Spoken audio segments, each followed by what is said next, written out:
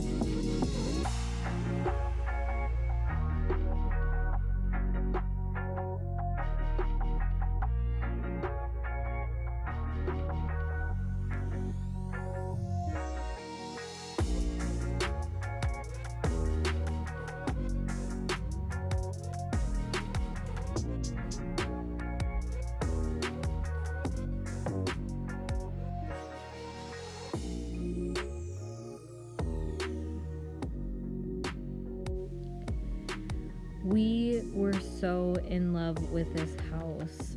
It has all the things that we are looking for at a good price, and we just love the layout of the house, the bright light. Everything about it is what we have been wanting, and we put in our offer. Good morning. It is Monday, January 11th, and we found out this morning that our offer was not accepted.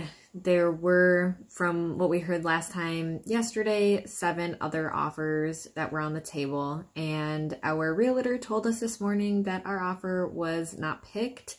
There were apparently 3 other offers that were very strong that also included no inspection, or I guess no other real contingencies. And they had bid higher than us, or put in an offer higher than us. So we're pretty bummed about that. I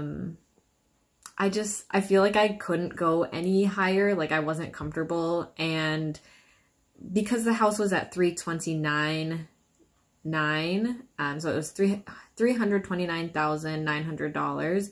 And we put in an offer at $340,000, which was already over my comfort level. But yeah, anyways, so apparently there were 3 other offers that were pretty similar to ours. They just offered more money. And yeah, I mean, at this point, it is what it is.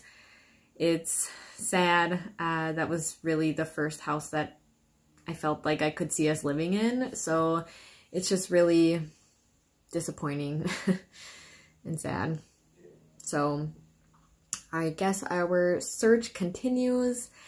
And I will say, in some ways, I am a little bit relieved. I feel like it gives us more time to save money, which is great. And I think putting in an offer at $340,000 was a bit out of my comfort zone. So that is kind of good that we didn't like have to worry about that, I guess. And yeah. That sounds fantastic. It's a nice stretch and breather.